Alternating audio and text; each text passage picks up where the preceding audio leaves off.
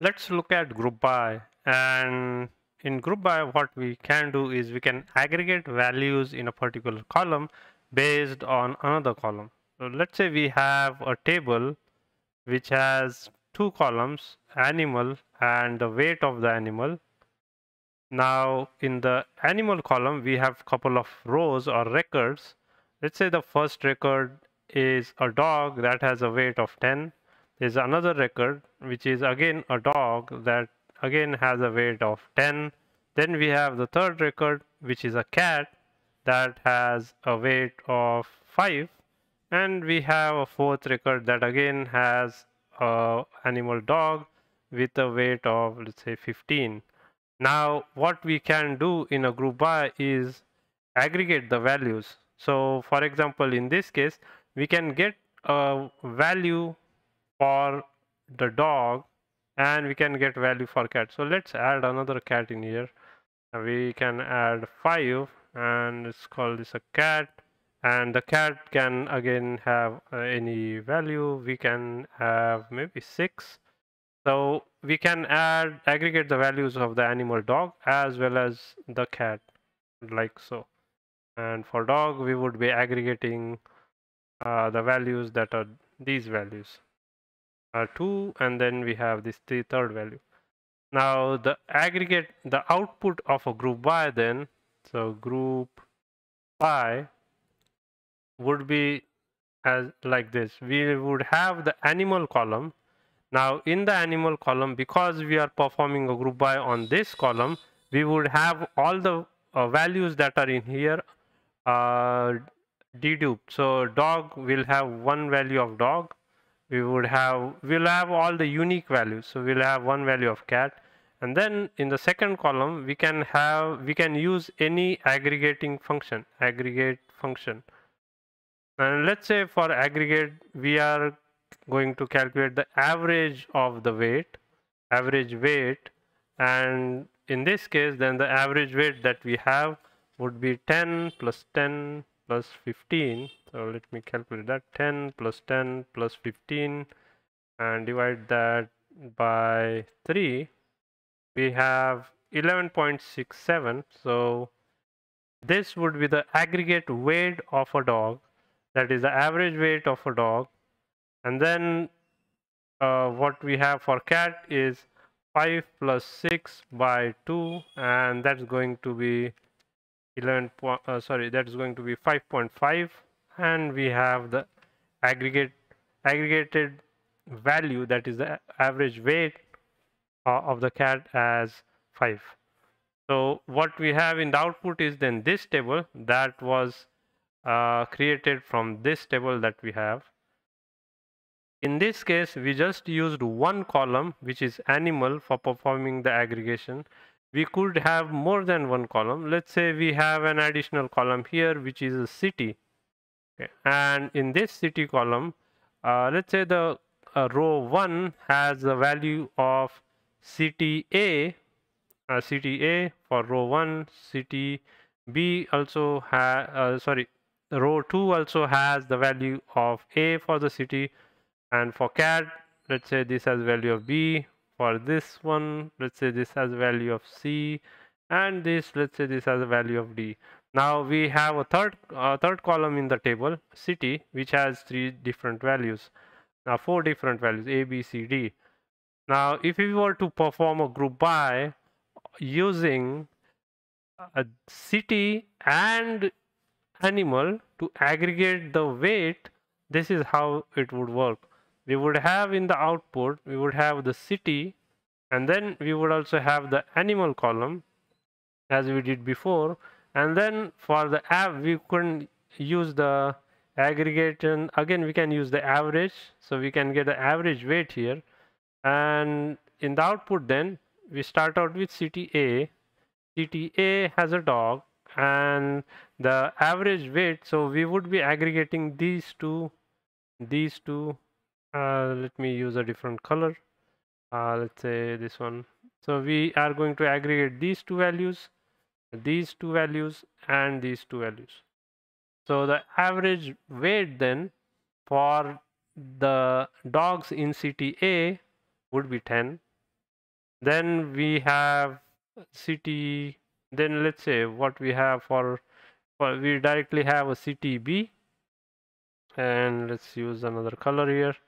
So for city B, we have what animals? We just have a cat, and there's just one cat, so the aggregate value is going to be the same, which is 5. In addition, let's look at city C. In C, again, we just have one type of animal, and we have a dog, and there's just one occurrence of it. There are no two dogs in city C. So again, the value is going to stay the same, which is 15. And finally, we have CTD, where again we just have one type of animal, which is a cat, and we have only one occurrence of cat in CTD, so we just leave the value 6 as is. So this is the group by output. This is the group by output for this particular case, where we are using two columns from the table, which is city and animal. So here what we have is the same table that you have probably seen several times by now, is the roster table, and I have these other tables in here which may or may not use. I think we'll be just using this roster table. So in this table, what we have are we have columns last name, school ID, and yep. So that's the two columns. Let me go back. I see. Okay, so we are using player stats and not roster table. So we have this table that we are going to use. Take a look at what the table looks like, and I'm going to run this query. And in this table, what we have are these columns. We have last name, opponent ID, points scored, and the first name.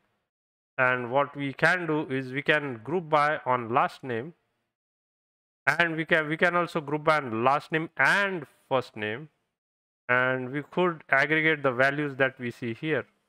So we have the occurrence of Adams, that is 2 times. Then we have occurrence of Buchanan, that is 2 times, and we have occurrence of Coolidge, that's just once.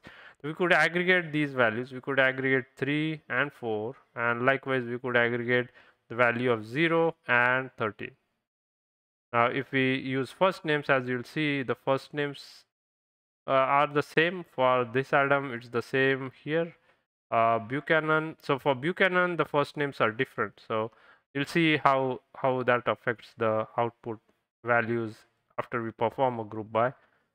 Now let's go back to the query, and what I'm going to do is comment out this query, and we'll run this part where what we are trying to do is getting a sum of points scored and labeling that aggregated value column as if we are giving it a new name and calling it total score, and we are going to aggregate on last name. And so we have the last name written here, group by last name, and we also have that here in the output in the select clause.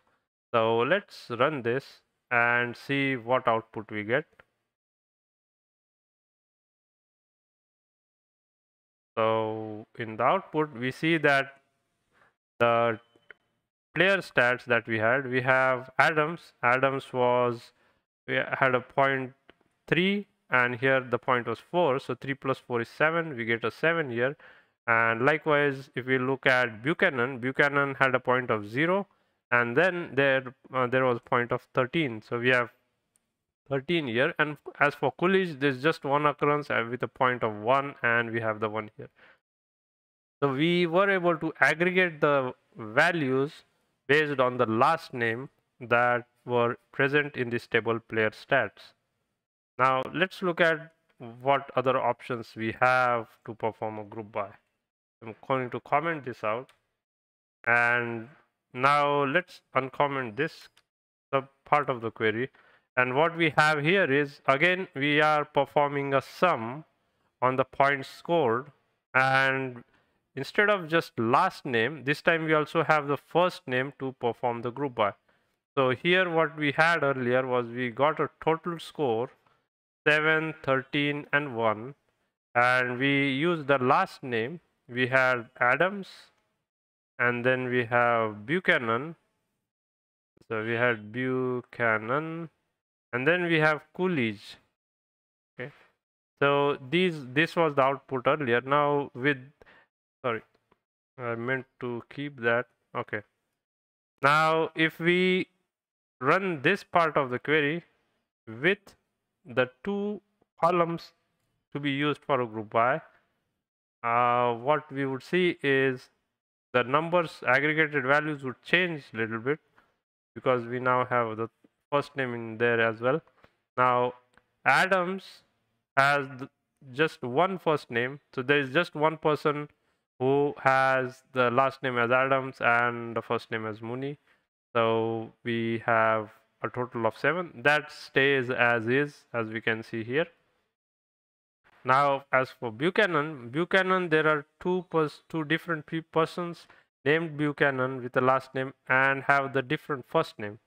So in that case, when the group by was performed, the values of these two could not be added. So the value, because they are separate now, and we are using both of these columns for the group by. Therefore, the Buchanan Rocky stays as 0, and the Buchanan Sandy stays as 13. And so we do not have that aggregated value of 13 with just one occurrence of Buchanan. Next, as for Coolidge stays as is, 1, because there is just one occurrence of last name Coolidge, and so it has associated first name Pebble, and it stays as is uh, in the output. Now there are variations of how we can type the syntax for group by. Let's look at how that works.